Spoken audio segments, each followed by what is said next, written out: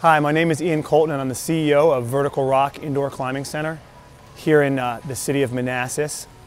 It's a very unique place. It took us about a year to come to fruition.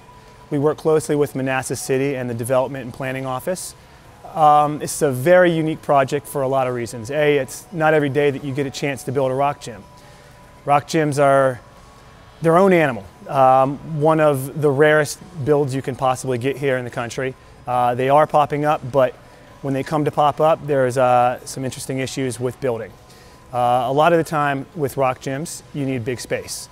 Finding the demographic for space and size is a very interesting formula. With Manassas, we believe that the demographic has a great mix of outdoor-minded individuals along with a good community organization and good family. Manassas was a great home for Vertical Rock.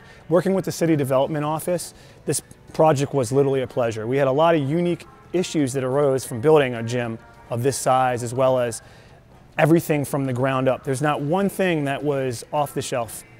Manassas City saw and recognized these issues and helped us overcome them in a timely fashion, as well as delivered great people to help get this gym started. I couldn't be happier with this city, as well as Vertical Rock calling it home.